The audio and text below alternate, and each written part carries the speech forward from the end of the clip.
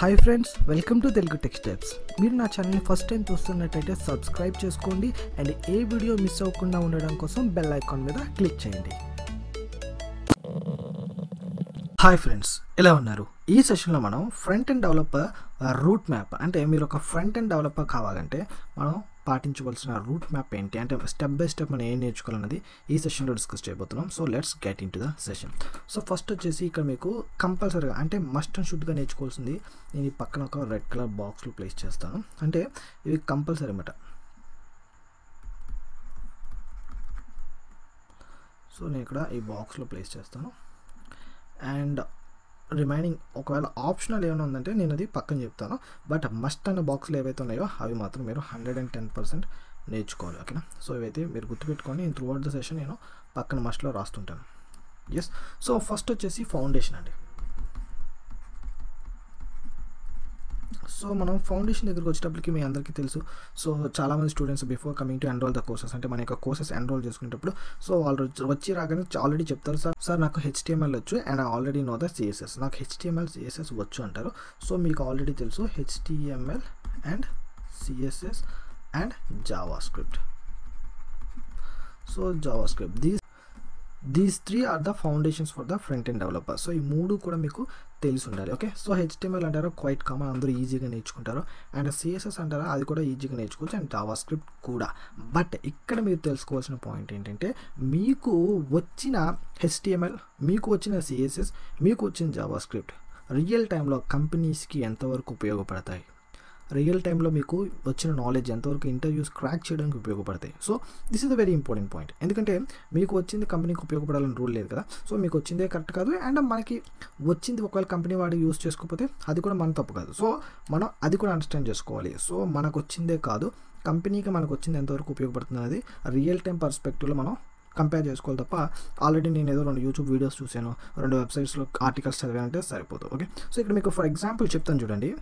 మీలో చాలామంది నాకు CSS వచ్చంటారు కదా. సో HTML అంటారు, ఓకే ఒప్పుకుంటాను. So that is quite simple, మీ అందరికీ వచ్చాను ఒప్పుకుంటాను. సో మీలో ఎంతమందికి CSSలో డిస్ప్లే ప్రాప్స్ వచ్చు అండ్ పొజిషనింగ్ వచ్చు అండ్ జెడ్ ఇండెక్స్ వచ్చు and ఫోర్త్గా flex box and CSS grid. So ఈ లెవెల్ ఆఫ్ CSS మీరు నేర్చుకుంటే కంపెనీలో ఉపయోగపడుతుంది. లేదు నేను నార్మల్గా 2-3 ఫ్రీ యూట్యూబ్ వీడియోస్ చూశాను, లేకపోతే 2 వెబ్సైట్స్లో articles చదివానంటే that's not really useful. Okay. So మీరు ఆ పాయింట్ ఆఫ్ వ్యూలో అండర్స్టాండ్ చేసుకోండి. సో నాకు వచ్చు అంటే దట్స్ నాట్ కరెక్ట్. మీకు వచ్చింది ఎంతవరకు రియల్ టైంలో ఉపయోగపడుతుంది అన్నది మీరు అండర్స్టాండ్ చేసుకోవాలి. Okay. So that is the foundation point. And మీకు వెరీ ఇంపార్టెంట్ ఇక్కడ ఈ పైన ఫౌండేషన్లో ఏదన్నా మస్ట్ అండ్ షుడ్గా మీరు పెట్టుకోవాల్సి అంటే దట్ ఈస్ JavaScript. సో ఇది JavaScript అనేది ఇక్కడ నేను మస్ట్ అండ్ షుడ్లో పెట్టాను అంటే ఇది ఎంత ఇంపార్టెంట్ అంటే చాలామంది బయట 4-5 వీడియోస్ చూసో లేకపోతే చాలా వీడియోస్ చూసో లేకపోతే చాలా వెబ్సైట్స్ చదివో వాళ్ళు JavaScript వచ్చు అనుకుంటారు. సో ఫస్ట్ నేను అడుగుతాను మీ అందరినీ, ECMA 6 కంప్లీట్ చేశారా అంటే ECMA 6లో రిలీజ్ చేసిన టాపిక్స్ని కంప్లీట్ చేశారా? అండ్ దాని తర్వాత JavaScriptలో మీకు దాని తర్వాత మీరు ఫంక్షనల్ ప్రోగ్రామింగ్ కంప్లీట్ చేశారా? సో ఫంక్షనల్ ప్రోగ్రామింగ్ అనేది ఆ యొక్క టాపిక్స్ ప్రతి ఒక్కటి ఇంపార్టెంట్ అండి. ఓకేనా? సో సింపుల్గా మీరు అది గుర్తుపెట్టుకోండి. రిడక్స్ కానీ, రెడ్యూస్ కానీ, ప్రామిసెస్ కానీ, దిస్ కీవర్డ్ కానీ. సో ఫంక్షనల్ ప్రోగ్రామింగ్లో మీకు ఏమేమి పడతాయో అవన్నీ కూడా ఇంపార్టెంట్. అండ్ దాని తర్వాత అసలు మీకు JavaScriptలో క్లోజెస్, ఈ రోజులో అయితే మీకు క్లోజెస్ అనే టాపిక్ లేకుండా అసలు ఇంటర్వ్యూయే ఉండదు. Okay. And ECMA 6 classes and దాని తర్వాత ప్రోటోటైప్స్. సో ప్రోటోటైప్స్ అండ్ తర్వాత ఇన్హెరిటెన్స్, ఫెచ్ API కానీ, అసింక్రోనస్ వెయిటింగ్ కానీ. సో ఇవన్నీ కూడా మీకు వచ్చు అనుకుంటే అప్పుడు మీరు JavaScript వచ్చు అనుకోండి. ఓకే. సో లేకపోతే you are in the risk side, మీరు రిస్క్ సైడ్ ఉన్నట్టే. ఓకే. సో అందుకోసం నేను చెప్తాను మీకు ఏదైతే మీరు నేర్చుకున్నారో that is not the complete. ఏదైతే కంపెనీకి ఉపయోగపడుతుందో, బయట రియల్ టైంలో ఉపయోగపడుతుందో అది మనకి కరెక్ట్గా వచ్చినట్టు అనమాట. ఓకే. సో మీరు నేర్చుకున్న తర్వాత ఫీల్ అవ్వాల్సిన పని లేదు. ఒకవేళ అవతల యూస్ చేసుకోలేదు అనుకోండి వాళ్ళ ఫాల్ట్, అంతేగాని మన ఫాల్ట్ కాదు. ఓకే. సో ఇక్కడ మీరు JavaScript అయితే ఇంపార్టెంట్ గుర్తుపెట్టుకోండి. అలా అని చెప్పి 2 వేస్ట్ అని కాదు, బట్ కొంచెం కష్టపడితే ఈజీగా వచ్చేస్తాయి. సో ఇది మాత్రం చాలా ఇంపార్టెంట్. ఎందుకోసమంటే మీ కెరియర్ మొత్తం ఇదే మీకు నిలబెడుతుంది. ఓకే. అండ్ దాని తర్వాత coming to the second point, what can you do with the JavaScript?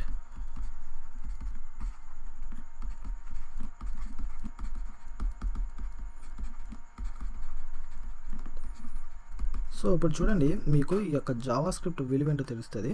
So మీరు జావాస్క్రిప్ట్ నేర్చుకున్నారు. ఇప్పుడు జావాస్క్రిప్ట్తో మనం ఏమేం చేయొచ్చు ఒకసారి చూపిస్తాను చూడండి. మనం మొదటిగా లెర్న్ ఫ్రేమ్వర్క్స్ అండి. మనం ఫస్ట్ జావాస్క్రిప్ట్ వచ్చిన వ్యక్తి అయితే మనం ఫ్రేమ్వర్క్స్ నేర్చుకోవచ్చు. ఈ ఫ్రేమ్వర్క్స్ మీద అందరూ జాబ్ మీద వర్క్ చేస్తారు. అంటే ప్రతి ఒక్కరికి జాబ్ వచ్చేది జావాస్క్రిప్ట్ నేర్చుకున్న తర్వాత. ఈ ఫ్రేమ్వర్క్స్ ఎవరైతే నేర్చుకుంటారో వాళ్ళకే డైరెక్ట్గా జాబ్ అనేది ఎక్కువ ఆపర్చునిటీస్ అనేవి ఉంటాయి. ఓకే, సో జావాస్క్రిప్ట్ మీద మ్యాక్సిమం అందరికీ నాలెడ్జ్ ఉంటుంది, బట్ జావాస్క్రిప్ట్ మీద పనిచేసేది తక్కువ ఉంటుంది. ఈ ఫ్రేమ్వర్క్స్ మీద ఎక్కువ వర్క్ చేస్తారు. Okay, that is the first point. And దాని తర్వాత ఇండైరెక్ట్గా మనకి this is the job. Okay, this is the job point. JavaScript అనేది మనకి ఫ్రంట్ ఎండ్లో జాబ్ పాయింట్ అని.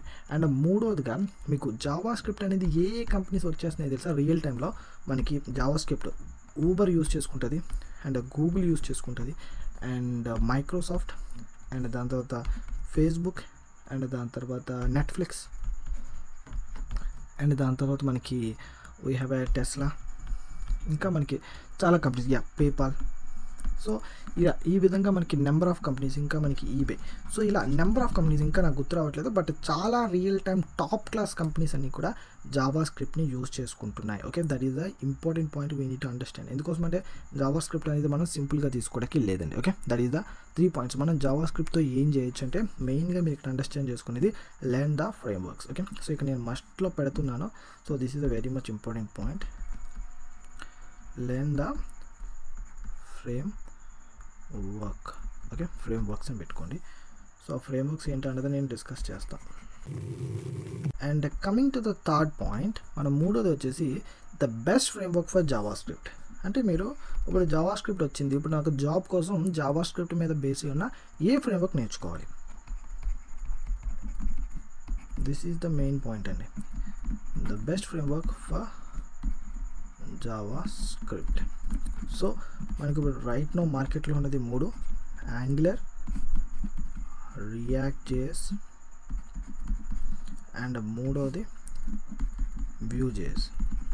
సో ఆల్రెడీ మీకు తెలుసు angular is the super star మనకి, అండ్ రియాక్ట్ కూడా సూపర్ స్టారే, అండ్ వ్యూ జేఎస్ ఇప్పుడు రైట్ నో మన యొక్క ఇండియన్ మార్కెట్లో ఇంక్రీజ్ అవుతుంది స్లోగా. అంటే అబోవ్ ఇప్పుడు ఫర్ ఎగ్జాంపుల్ ఈ రెండు మీకు 100స్లో ఉన్నాయనుకోండి, ఇప్పుడు ఆల్మోస్ట్ వ్యూ జేఎస్ కూడా మీకు ఇట్స్ నియర్లీ 70 వరకు మార్కెట్ని క్యాప్చర్ చేస్తుంది. సో ఇది కూడా నియర్ బై అంటే ఈ ఇయర్ నెక్స్ట్ ఇయర్లో మీకు ఇది కూడా 100కు వచ్చేస్తుంది. ఓకే, సో ఈ మూడు కూడా చాలా చాలా ఇంపార్టెంట్. సో చాలామందిని అడుగుతారు, sir which framework is really good framework అంటే నేను బెస్ట్ 3 అని చెప్తాను.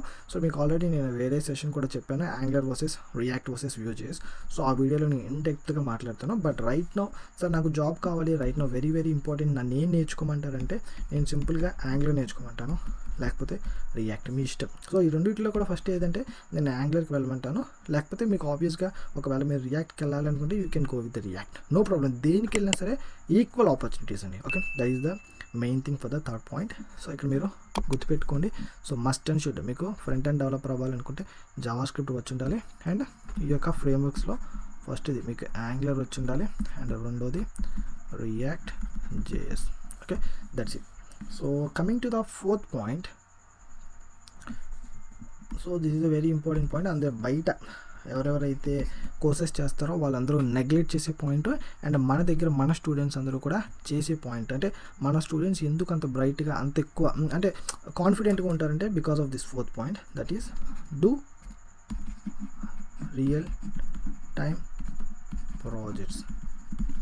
ఓకే, సో మీరు రియల్ టైమ్ ప్రాజెక్ట్స్ చేయండి. Okay, this is the important.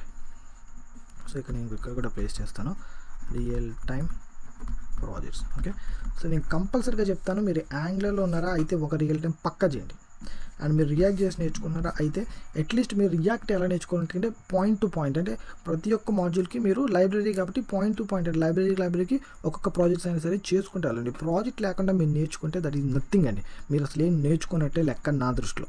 మీరు ఖచ్చితంగా ప్రాజెక్ట్ చేయండి. ఓకే, సో ఇప్పుడు నేను కంప్లీట్గా మీకు 4 పాయింట్స్ అర్థమైన అనుకుంటున్నాను. This is the front end developer route map అండి. మీరు ఖచ్చితంగా ఇంతే ఉంటుంది, ఇది మీరు నేర్చుకుంటే సాలిడ్గా ఉంటుంది. అండ్ 5th నేను ఆబ్వియస్గా నేను చెప్పాల్సిన పని లేదు, interview question and answers. So అది మీరు ఆబ్వియస్గా అది చేస్తేనే మనం ఇంటర్వ్యూ ఫేస్ చేయగలం. ఓకే, సో ఒక్కసారి నేను ఫైనల్గా నీట్గా ఇక్కడ మీకు ఫైనలైజ్ చేస్తాను, ఒకసారి చూడండి.